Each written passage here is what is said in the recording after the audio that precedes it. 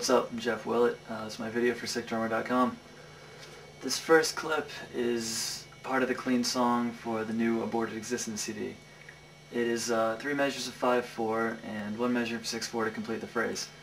It has the hi-hat keeping time with the foot on the downbeats and the max stacks on the offbeats.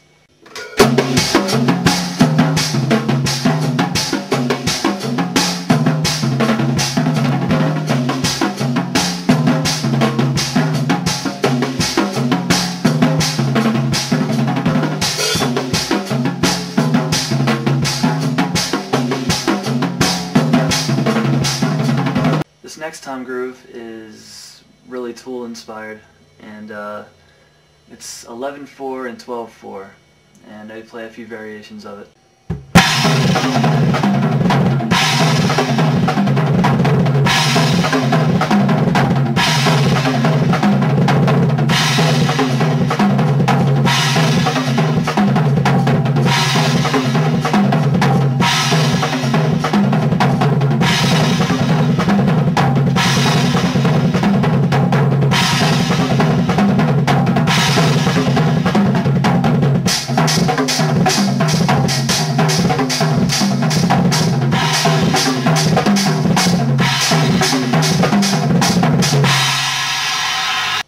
This next time groove incorporates some of the effect cymbals I use, the 10-inch Will Calhoun Alien Disc and the 8-inch Terry Bozzio Radio Bell.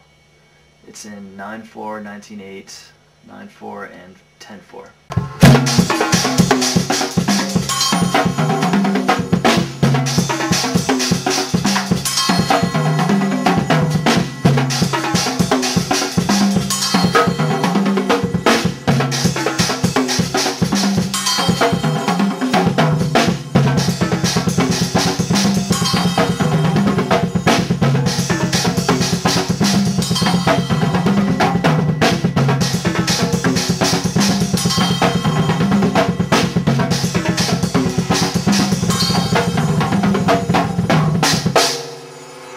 This next song groove is just a short little 5/4 thing.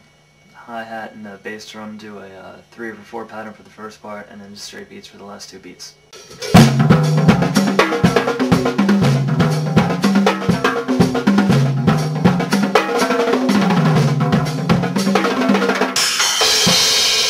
Alright, here's the 3/4 foot pattern I'm about to use in the next video, so check it out.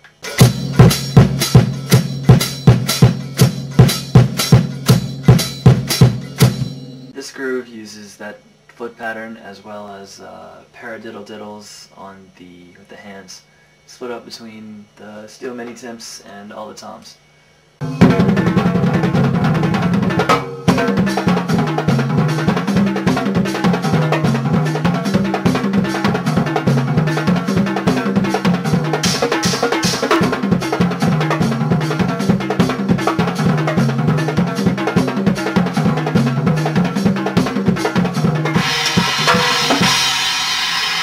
Okay, this is one of my crossover techniques that I use for playing death metal.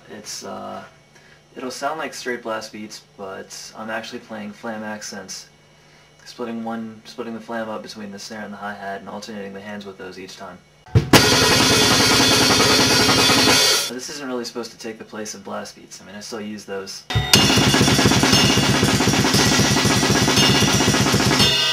Alright, here's another kind of the crossover technique. I use flam-a-diddles or flam-paradiddles instead of flam accents, giving it a 16th note feel instead of a triplet feel.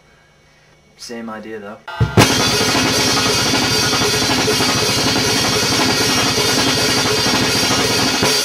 Alright, watch it again in case you blinked that last time.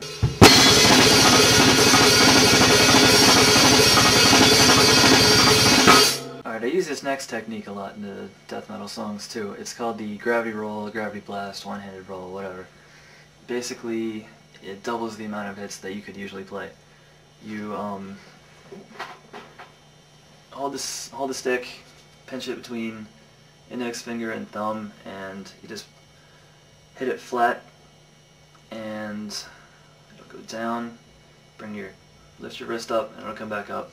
2 hits in one. It's pretty cool. Here's another example of the gravity roll. I just synced up the bass drum with the snare and play a little hi-hat thing with it.